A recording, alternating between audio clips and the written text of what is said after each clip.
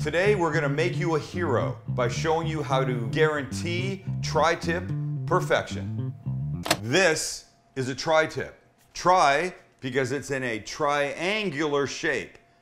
I'll show you in a minute where it comes from on the cow. Arguably one of the most flavorful cuts of meat on the entire animal.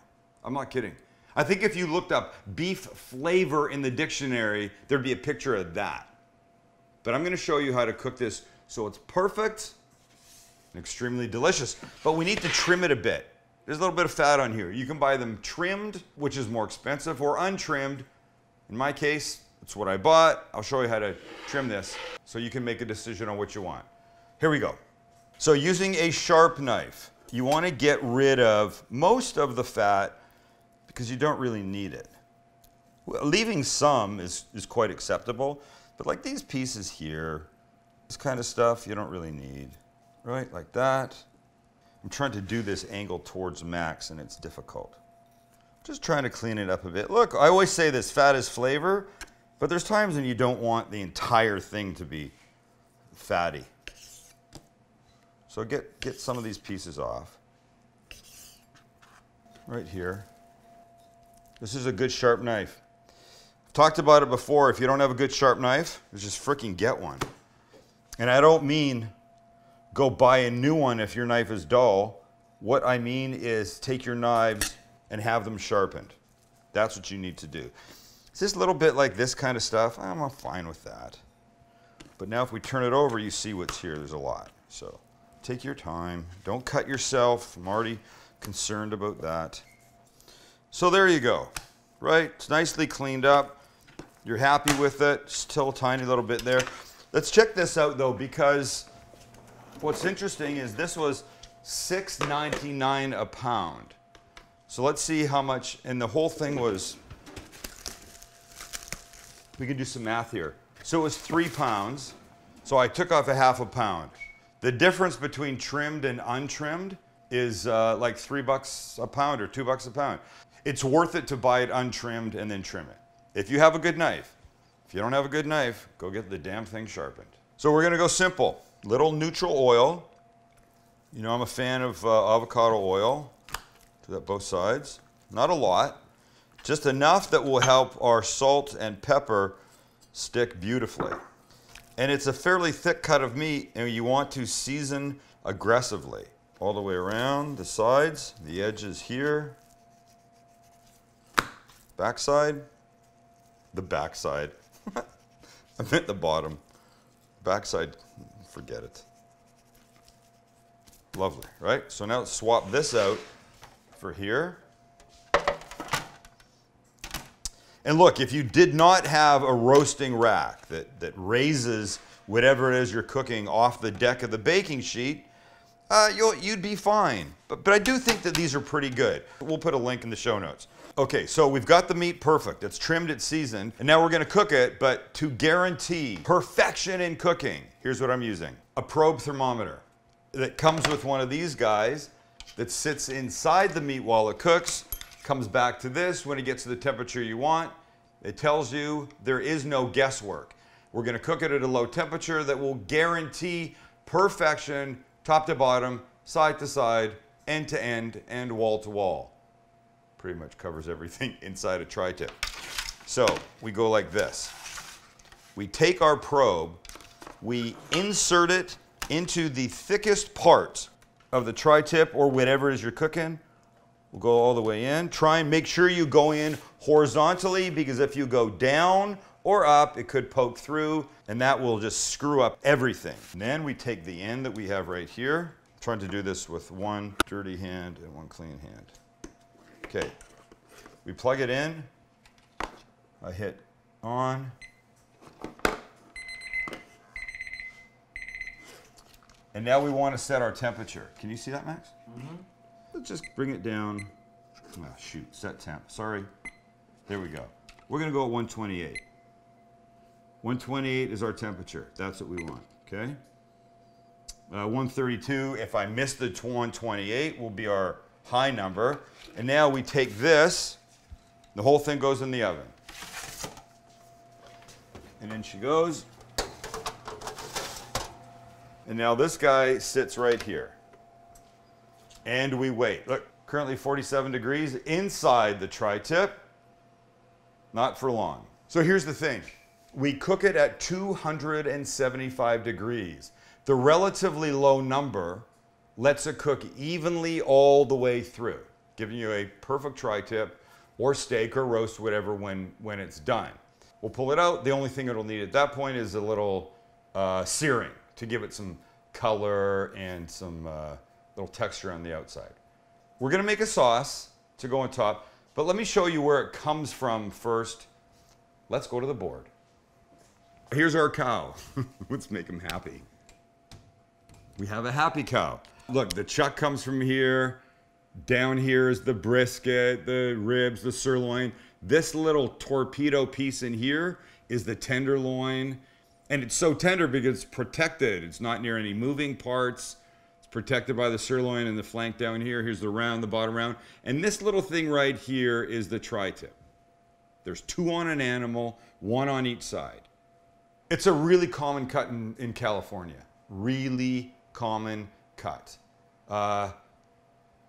What they call it in other parts of the country, I don't know. I've had conversations with people that don't really understand it. So if you're not in a place where you can go readily buy a tri-tip, you should ask your butcher for it. They'll know what it is. They might just call it something else. You might already know this, but if you don't know it, I'm telling you, relatively inexpensive, super delicious, beefy all the way through, but we're gonna make a little thing. Jesus, look what I just noticed sitting here.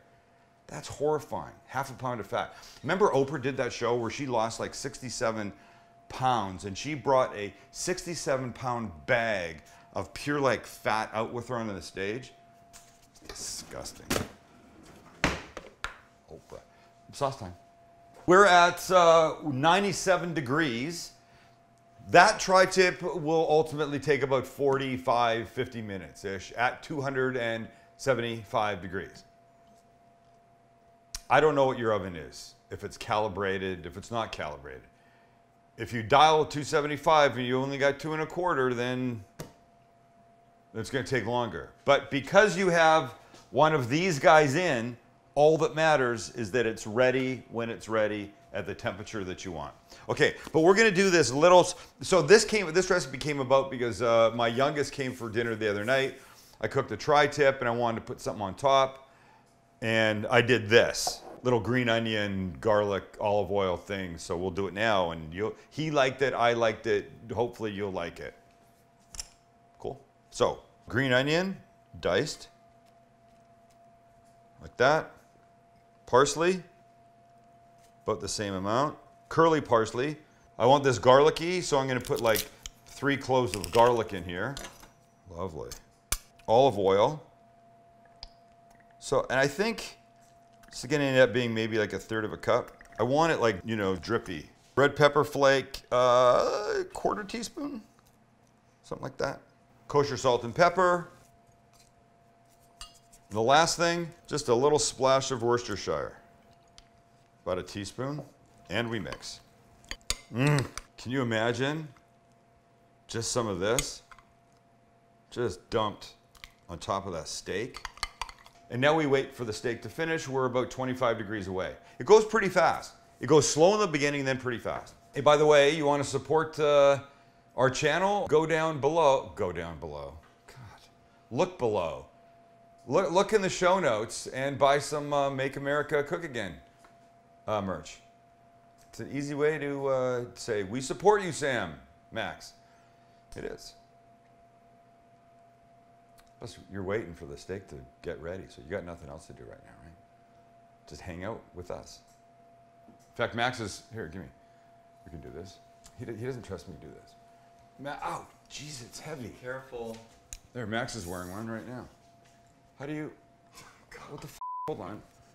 Or do you have to do this with the trigger up, push the button, the joystick. Where's the buttons? Hold on. Oh, the one you're looking at? The one you're looking at? No, now you're not Here? looking at it. Nope. Sorry. Joystick Oh, the joystick. Oh. Yeah, there you go. That'll push it up. Oh, look at that. There you go. Wait, hold on. Let me see. Open your jacket. Take it off. There you go. Make America Cook Again. And there, Make America Cook Again. Hey, this is badass. Wait. Careful, don't Can hit I yourself do- in the face with it. It hurts. Down, down, down, Too far down. down. Yeah, there you go. Oh! What do I need him for? I could just do this whole show by myself. Hey, it's Sam, and today we're going to make a tri-tip. Look, I've got it down here in the oven. Oh, it's heavy as shit. Take that back. That's awful. We're a few degrees away. In that time, I'm doing two things. I'm heating a cast iron pan because I need to sear this on the outside to give it some color, some crust, a little texture, and make it freaking gorgeous. But I'm also warming. Watch this. Hold on. I don't need to look. But I'm also warming some mashed potatoes. By the way, have you seen the movie? Was it Bird Box? Bird Box, have you seen it? Started out great, and I thought it just went downhill really quick. I didn't dig it. I watched the whole thing. But there's this Bird Box challenge. Shit you can do blindfolded. People putting on makeup and whatever. Max texts and he goes, hey, let's do a blindfolded cooking segment. I go, I'm in. 2 seconds, that's all it took. I go, I'm in. It has nothing to do with that movie. It has everything to do with, let's have some fun. I can cook. I know my kitchen well enough. Might be a disaster, but it might be great entertainment. It might be fun.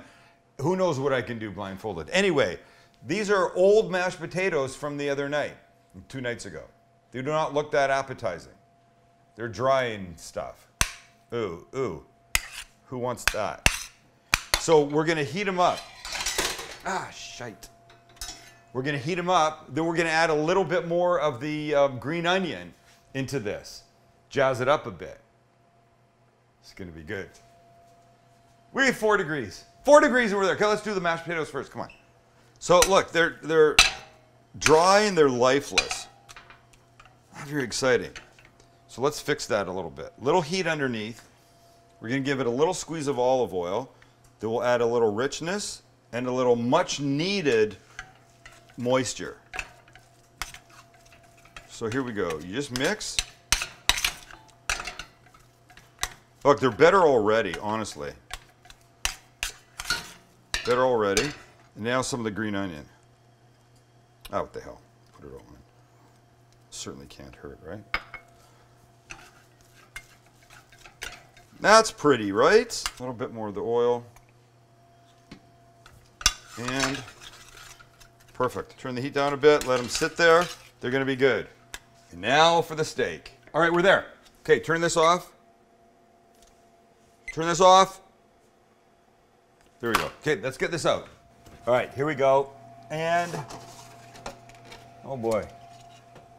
There is nothing exciting looking about that, is there? Let's take out the probe. Oh. Let's put it there. And I like the fat. I like the little bit of the fat striations through this. It's really nice. But now we have to give it some gorgeous color because that's what it needs. We're going in this big cast iron pan right beside us. So here's what we have to do. We have to turn on the fan because it's going to smoke like crazy. And then it goes in. And this is the top. I like the top to go in face down first. Here we go. We're just trying to give it color all the way around. It's cooked perfectly inside. Why am I yelling? Because the fan is loud.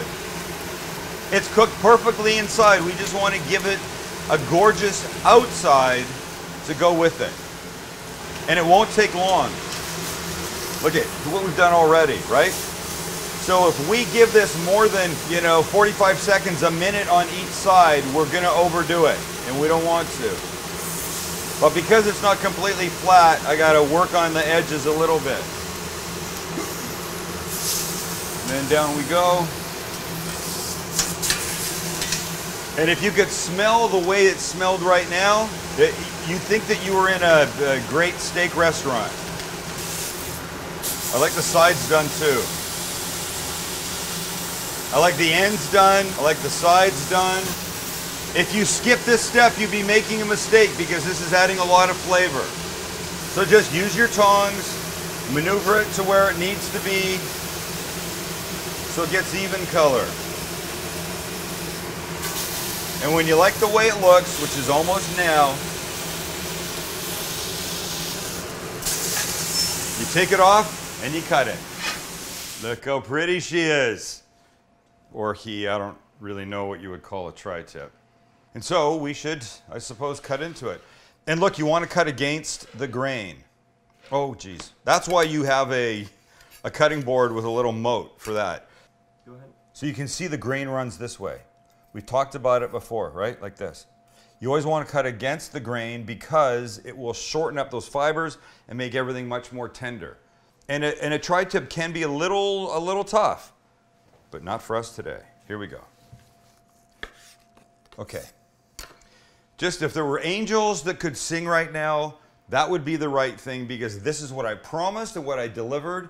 Perfect, medium rare, top to bottom, side to side, and end to end. If I made one long cut, you would see it was like this the entire way. And look at this piece right here. Look, there's no magic, ladies and gentlemen. This is exactly what we've just done. So we should have one little bite just because we can. And look how juicy it is. Oh my gosh. That is beef. Capital B, capital E, capital E, capital F. That tastes like beef. But don't forget, we've got our little garlic, green onion, parsley thing and the potatoes. So let's do this the right way, shall we? Let's cut some and then plate it really beautifully. We got a couple pieces here. Here we go. So potatoes first, a little bit like that. Now a couple slices of our tri-tip, like that. And then the perfect accompaniment is that. Wow. Green onion, garlic, little red pepper flake. That is gonna be fantastic. OMG. Knife, fork. Let's just get a piece. You need the mashed potato, you need the steak, and you need some of that.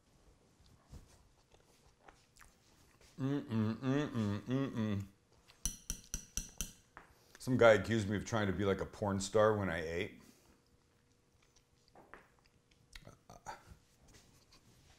People are so funny. It's just freaking tremendous. Tri-tip. Forget all the other stuff. This really, that kid, that's the star of the show. Oh, shit. Okay, so what have we learned? We've learned that through the use of a lower oven temperature and a probe thermometer, you can get absolutely perfect results for any kind of meat you're cooking. That's one. Two, we've learned that a little garlic, olive oil, parsley, green onion thing combine to make a magnificent topping. And three, we've learned that, well, there might not be a three. So I'll just say thanks for hanging out with us. Check out everything we put in the show notes, probe thermometer stuff, the rack to raise your food up on a baking sheet. Like, subscribe, comments, and don't eat shitty food because there's no reason to. Promise.